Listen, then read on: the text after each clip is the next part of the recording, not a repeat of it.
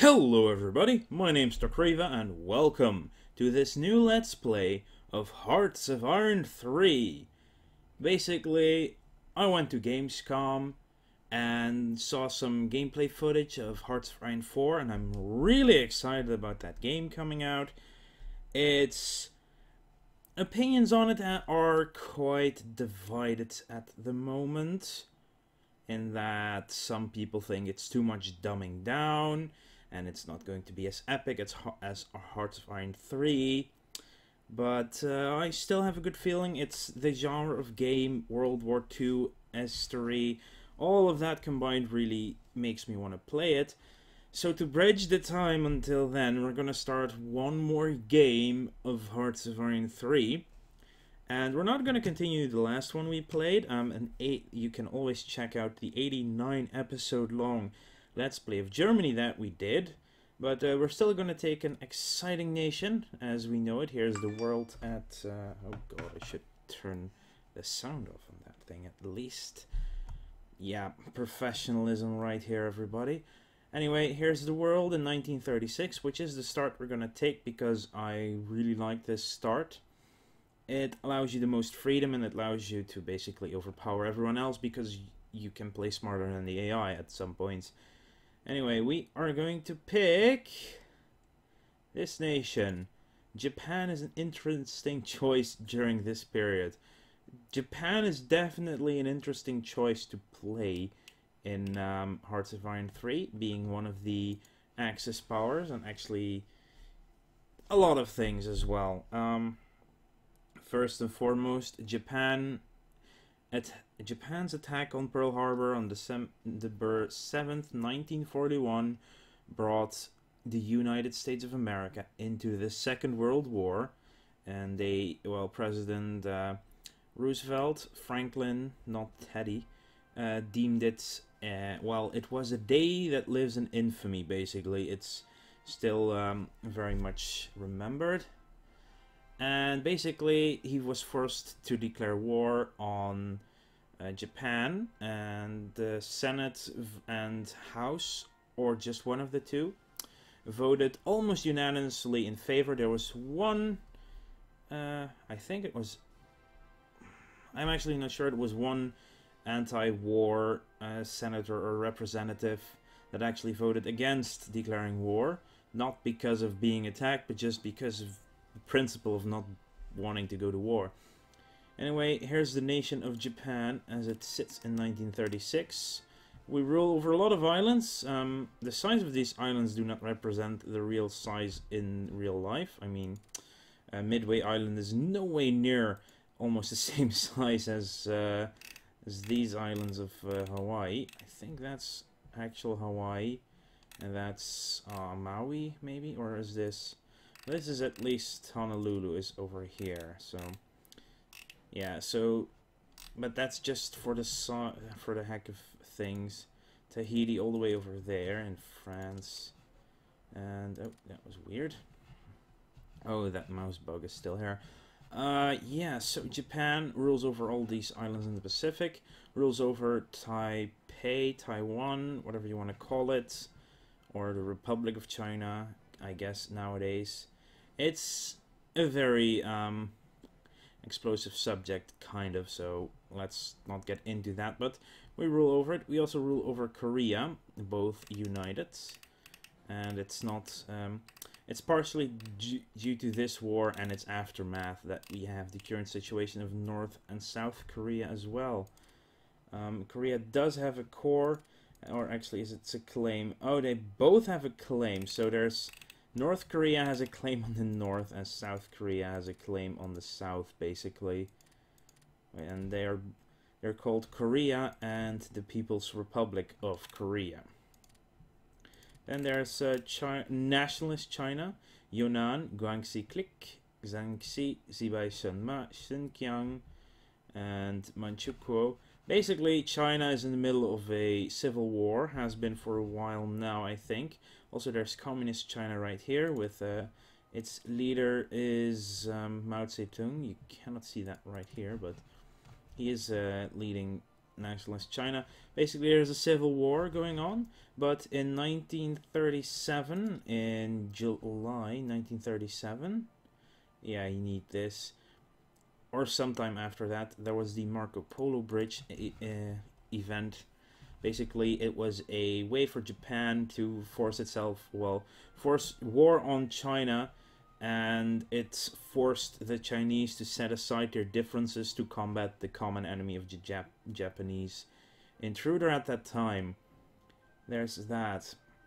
There are a lot more interesting historic things surrounding World War II and Japan. Of course, due to the end of the world, the only two nuclear weapons ever to be used in combat, so outside of testing, were dropped on Hiroshima and Nagasaki. And other than that, Japan is not a fascist nation, by the way. Politics-wise, the control clique is in charge, which is, if I remember correctly, basically the militaristic wing of the nation.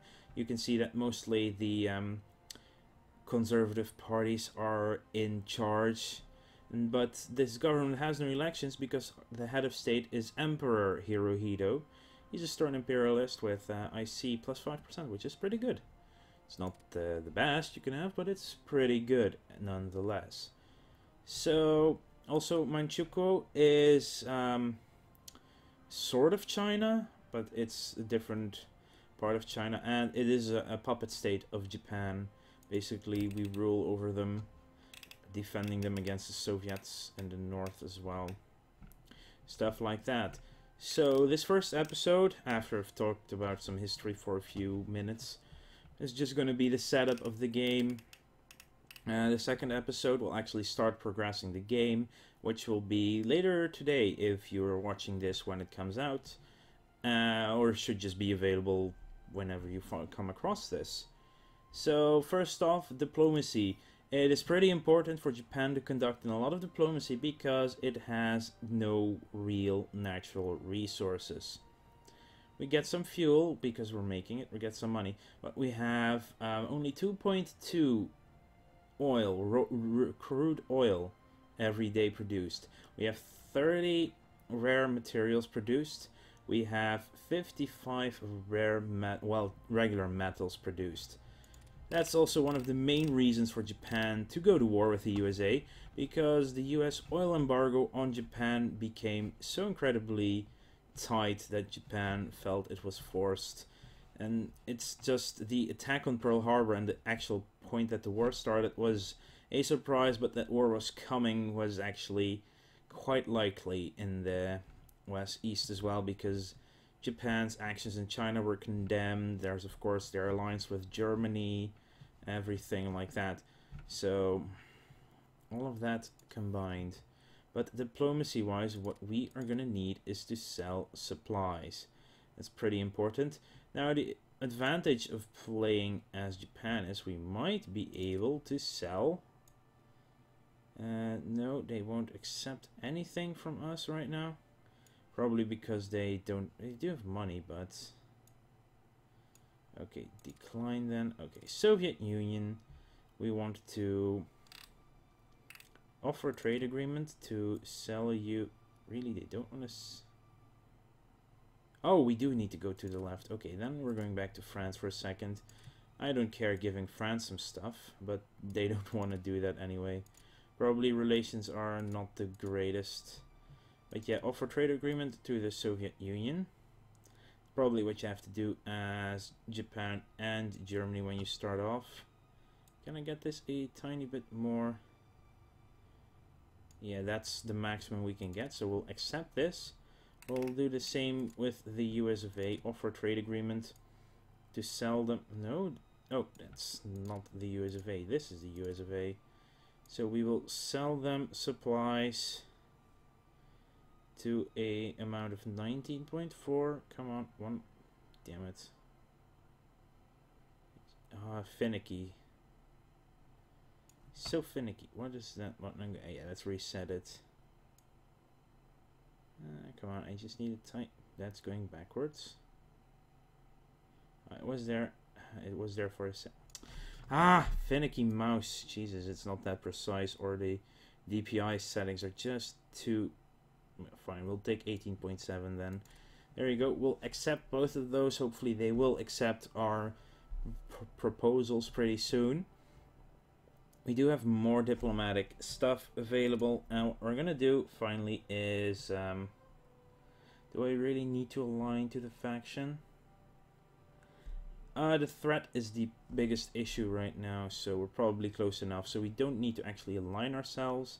No reason to anything. We are going to align towards Germany regardless. I mean, territorial pride, limited war, yes. Allies.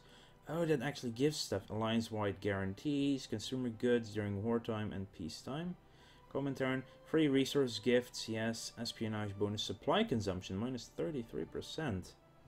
That's actually not bad. And territorial pride, makes your units stronger on home ground. Anyway, we'll look at production last, and technology second to last. First off, let's see, what do we have in ministers? We cannot change these two, which is a shame, but... ruling iron-fisted brute, create compromiser, intel, tendency to drift. I like the susceptibility to the axis for now. I mean, we could go for ruling party support, but threat impact would be higher. And that means people would be much more likely to declare war. Currently, we have a laissez-faire capitalist. Gives us more consumer goods during war and during peace, which makes us need less of these every time. So let's see. We need a total of 17% of our IC into consumer goods. Our 151 regular brigades and mobilized reserve brigades. We require that 17.5 be put into consumer goods when at peace. So that would be 20% if we were to remove that one, I think, the guy, and change to supplies. But we also kind of need the supplies to sell, basically. That's our source of money, and we're going to need money. So I'm going to switch you over to the military entrepreneur. Minister of Security, we have threat impact minus 10%. We could also get ruling party support and increased partisan efficiency. Partisans is a big problem as Japan, so at least once you do get into China. So I'm going to leave that for now. Threat impact just gives us longer time. Well, political intel or industrial intel, it's for intelligence and not that important. Both guys of the chief of staffs give the same stuff. Infantry or artillery decay, I'm fine with the infantry militia right now. Aircraft carrier, practical or capital ship, I like the aircraft carrier idea more. As well as naval aviation doctrine. So those are fine. We cannot currently change laws, while we can get more efficient laws. Especially the industry ones is going to be good for us at the beginning. Because the IC efficiency for production minus 15% is just ridiculously bad for trying to go to war. But we need a little bit more money before we can do that, so... that's that. Maybe we'll actually play one day before actually ending this episode. Active spies. I need to get my own nation filled up as soon as possible. I'll keep one in counter-espionage. Most important, we need to raise our national unity. It's quite important that we do. It actually is going down right now because of a fractured government. And a fractured government means that the parties that are in charge have qualified for certain cabinet positions, and we have like one blue guy in charge, which is the Seiyuku Socialist Party, I think. Yeah, that's about it. So not having the amount of ministers relative to the amount of cabinet positions kind of stops that. So while it is also good to get your support ruling party up, I think that right now this is more important. Here you see Germany, of course. And if we look at the amount of spies and nations, we see 3 and less. So first off, we're going to put them in our own country. Technology-wise, we don't need anything in diplomacy because we're not actually pulling or pushing anything with factions just yet. We could put it down to 0. Officers, right now we are at 100%. How efficient is it to educate them right now? Go back to this one. I think that's conscription laws. Yeah. A 3-year draft cannot be done right now because we are not united enough. So for now, that's fine. So we're not going to recruit a lot of officers right now, simply for the fact that we are not efficient enough in it. So we're going to put it there, and just to get things done, we're going to start with a couple of days of just spies, just pushing them out. Same thing we did with Germany, if I recall correctly, and then we're going to switch over to probably 20 or between 15 and 20 research points. It depends on how many spies we want to keep active, but I think I want a very active espionage force this game. Try to do a little bit more spying and getting stuff fixed that way. Anyway, theaters is not really that important. We can take a look at the theaters somehow. I think, yeah, here's the theater in China, basically. Here's the theater in Japan with all the frickin' islands everywhere. We see garrisons in several places.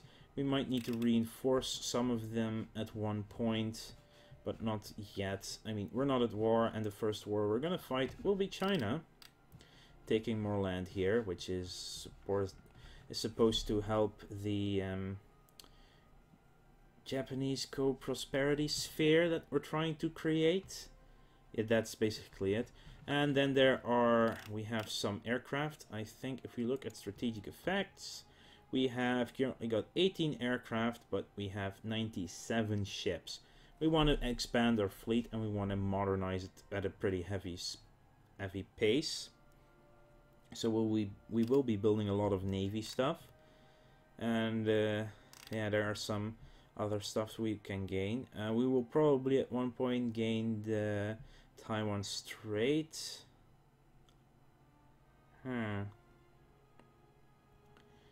So that would be a good one for us. Have the country flag. Japan seizes the coast. Interesting. So yeah, stuff that gets happened once you get all of these. Gulf of Tonkin, which is down here. That's the Gulf of Tonkin. Famous for the Tonkin incident, of course, during the Vietnam War. That escalated the conflict during President Johnson's tenure in the White House. Anyway, yeah, technology. I will look at least at 15. We might add a few more after that. Things we definitely want to get. Yeah, we cannot just yet, but it is important for us to at one point get jungle warfare equipment. Definitely is. But we do have a lot of manpower, which is... I actually remembered that we had less manpower. The problem is, of course, the cost with everything. So we will be upgrading a lot of these.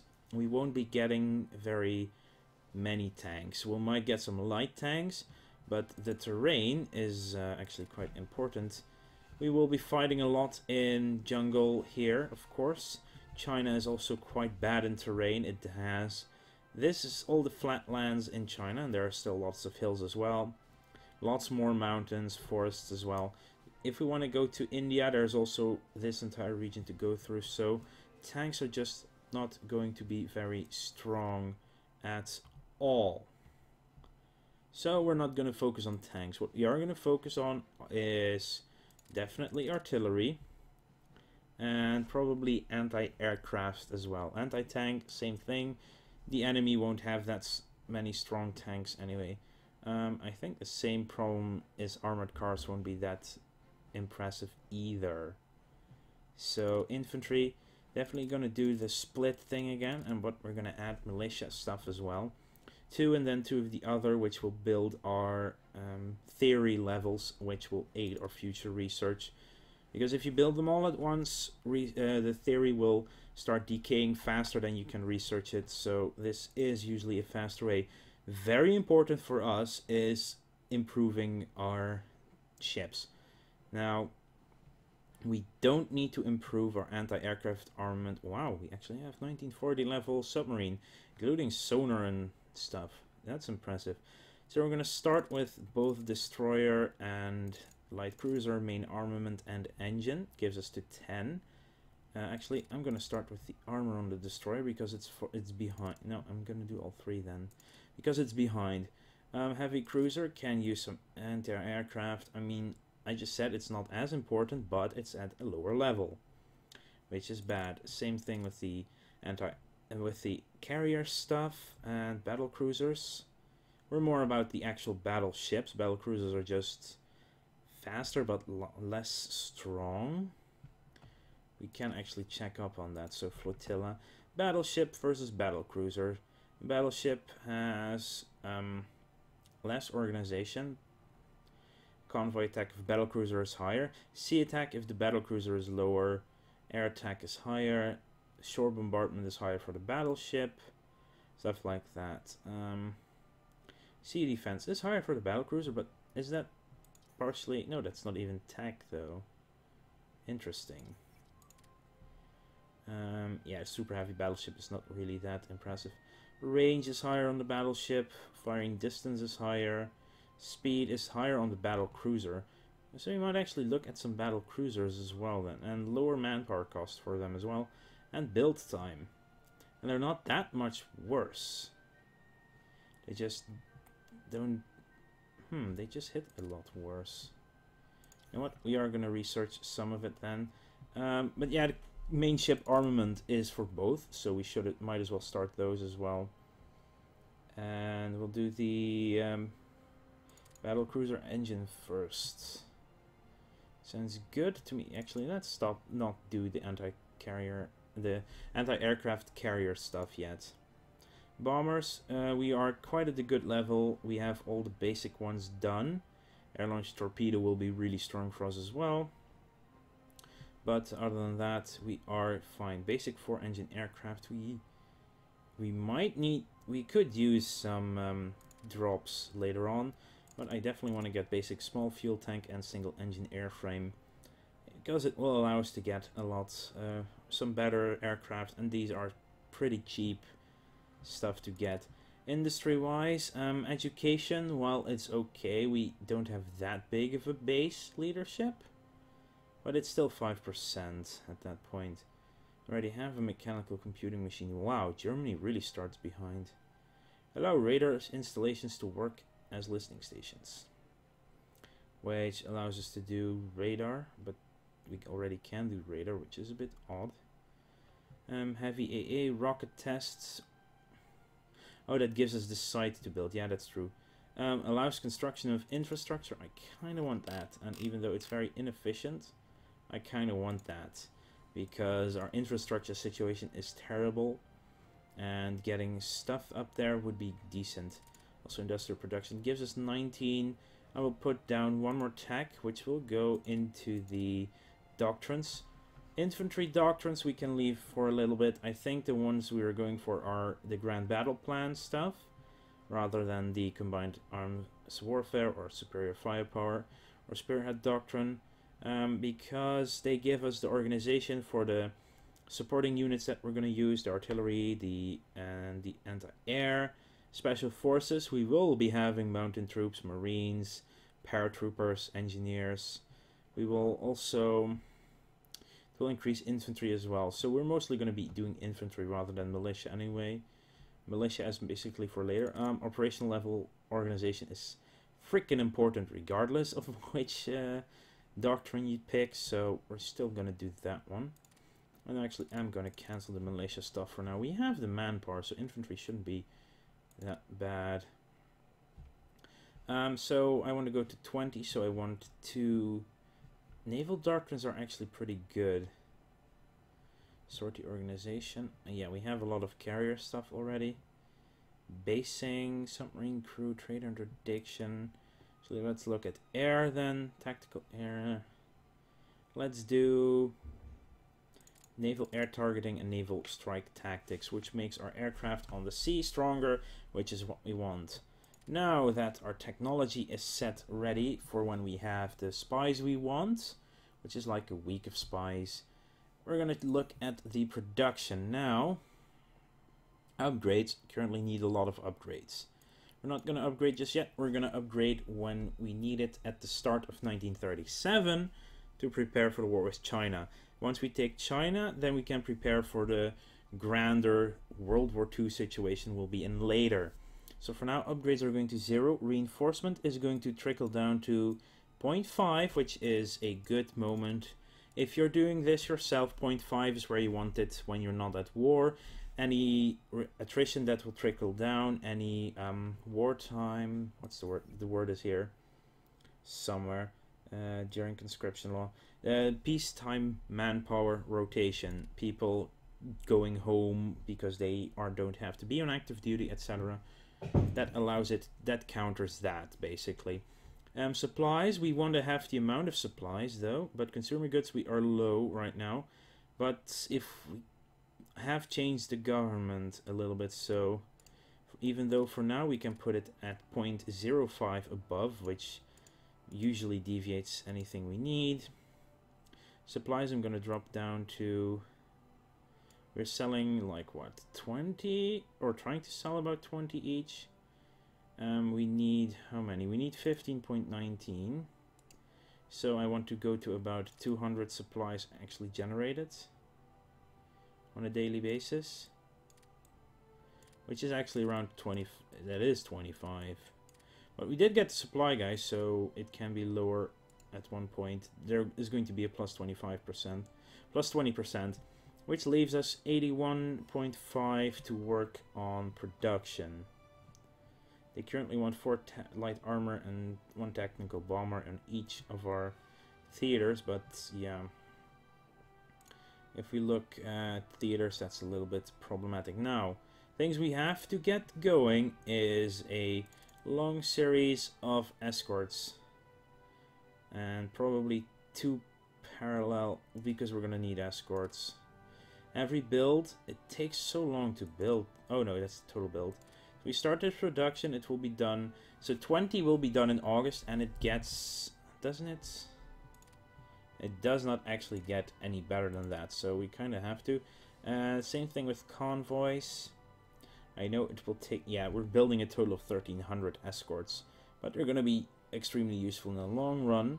Same will do for the convoys for now, just 2 simultaneous. We can always drop both one of them.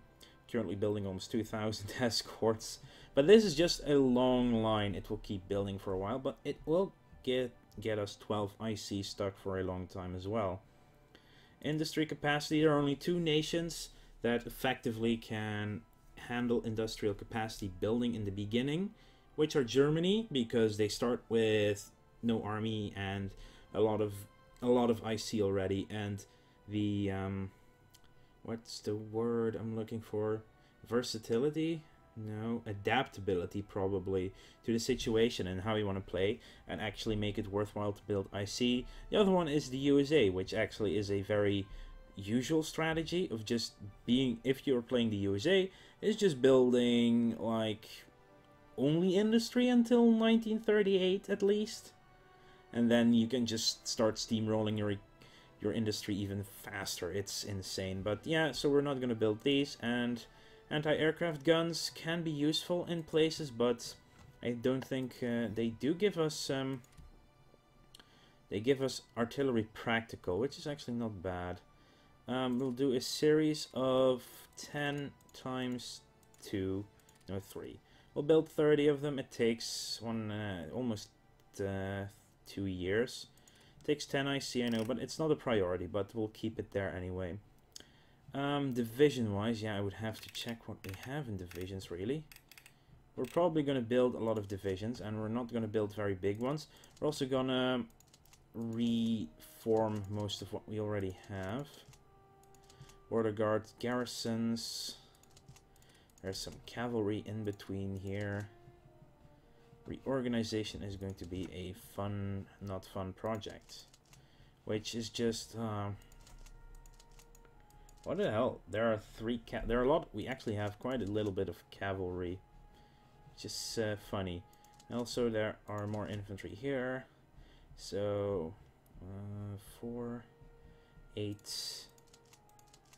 And there was 16 with the other 2 groups over there. I'm just trying to get a hold of how many infantry I have. That's also garrisons in Korea. Here are some garrisons. There are 3 more here, which is important. Yeah, the exact amount of stuff we're gonna have to build will actually have to be at a later point. Imperial Guards is the special unit of the Japanese. They have some artillery as well. We're gonna want to build actually quite a few artillery pieces to start off with, as attachments, basically. So if we go to artillery, if I'm just gonna build them as reserves and mobilize when we need them, IC cost and manpower cost is halved, while the time of construction stays the same. So I'm gonna build a series of 4, because that's about the time we'll be mobilizing. Actually, we will be mobilizing at this point. So, no, actually just before. And with practical, it should go faster at one point as well. And we'll build at least 40. We'll build 40 artillery attachments. It's just IC cost of 22, which should be fine for now. Infantry is fine at this moment, but of course we're gonna have to build some ships as well. We're currently building a destroyer. It's going to be done soon, but we want to build more. And the reason is, of course, it costs IC. We need to get some stuff going. These are both the same. I will build a light cruiser first. This is just to build up some practical. We don't need the ships for the initial attack on China. We will need the ships to fight in the Pacific once we join World War II. And getting started on some practical stuff by building, say, wow, 16 months versus 341, but double the practical here. Soryu class. Not gonna add CAGs for now. We can always build CAGs later. Yeah, I do want one of these. That brings us down to 14 production left over. So we have a carrier. I kind of also want to build a battle cruiser. It's 15 months for that one. You can see how much bigger our naval practical stuff is already present compared to Germany, because ships are so much faster to build at the beginning. That's a good thing. Finally, we will want to get some aircraft. Now, carrier groups are probably going to be the main focus of our air fleet, simply because we will have a lot of aircraft carriers, hopefully. And 152 days.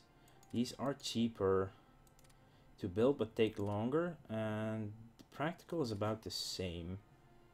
So, close air support is also light aircraft. Tactical. I also want to build naval bombers for sure. So I'm gonna build 1 naval bomber and 1 close air support. No, I'm just gonna build a carrier group. They'll get upgraded anyway. Problem is, of course, the fact that our IC, we're now over the limit. But this will change a little bit in between. These won't really. But yeah, consumer goods, we're probably gonna need a little bit more in there. But this does mean that our aircraft guns, anti-aircraft, is going down. Now, when we change our industry policy, we will be getting a better efficient production going on, which makes everything build even faster than it currently is, which is also really good. Faster we build, the more practical we build up and everything. But we don't want to, because we have such a limited IC, we don't want to spend our practical on, or IC on practical that we won't need in the long run.